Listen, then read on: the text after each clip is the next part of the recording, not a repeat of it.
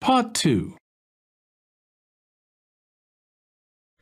You will hear a library assistant talking about the library she works in. You now have 30 seconds to read questions 11 to 15.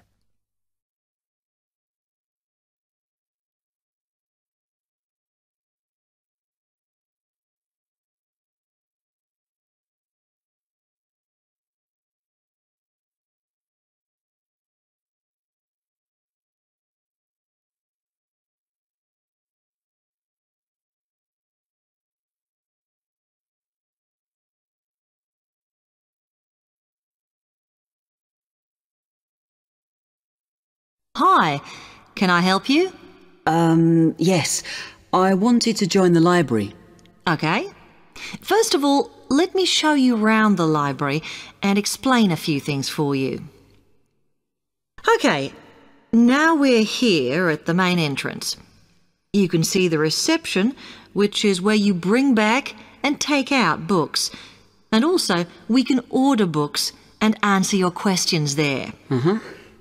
Next to the reception, where you can see those old desks, is where we keep the magazines, because you can sit down and read there.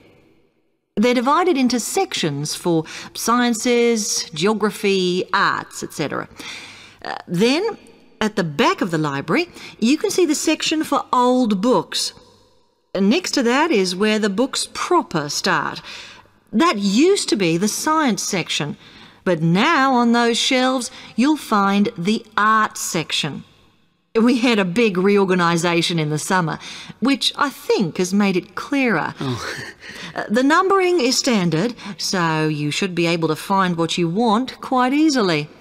However, if you can't find something, it probably means it's been borrowed. Okay, then in the corner next to the reference section is where we thought it was quietest and away from the phones and printers and things, so we've put the study desks there. They all have computer access if you need it for your laptop. We do ask that you don't just read magazines there, though. Okay, then there's the reference section, where you can look up the files. Then, as we come back to the main entrance, is the next section, where we used to have the languages. It got very busy and noisy, so when we moved everything round, we decided to put the law books here. Also, because it's a smaller section, it fits quite well here. Okay then, we're back at the main entrance. Over there, by reception, there's a door that goes to the extension, and we have further sections such as languages and study desks through there, so you could have a look round when we've finished.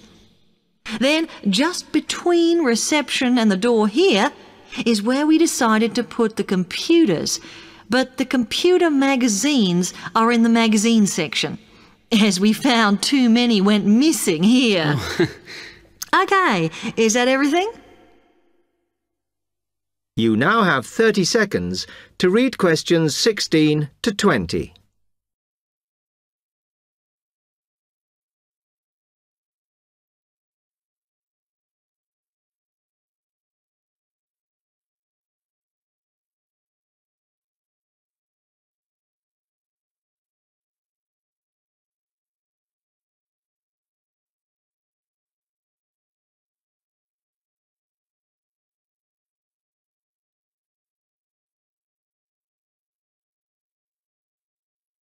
That's great, thanks. Can you just tell me a bit about borrowing and the rules and whatever? Of course. Over the last 2 months, we've been introducing a new system for this, and you can now take books out for 6 weeks. That's generally enough for most people. We usually get books back within 30 days. Of course, you may decide to renew the period. You used to have to come in to get the book stamped because we don't like doing it over the phone, as there's no record of it. But now you can do all that via email. If you do forget to renew, then we do make a charge, I'm afraid. That helps our costs, of course, but we do insist on it. The good news is that there is only one charge. I know some libraries charge £1 for 1 week and then it goes up with each week it's late. We ask for £1.50 as we think that's high enough to stop people being overdue. The other thing you may want to know is what you do about books that are not on the shelves. We do have a system for reserving them. All you have to do is fill in a yellow form behind those blue ones on the desk and give it to someone at reception. We'll let you know when it comes in. Also, sometimes you will need a journal article that we don't have but can get from other libraries. So we offer an ordering service if you need it. Now, if you'd like to fill in this form here...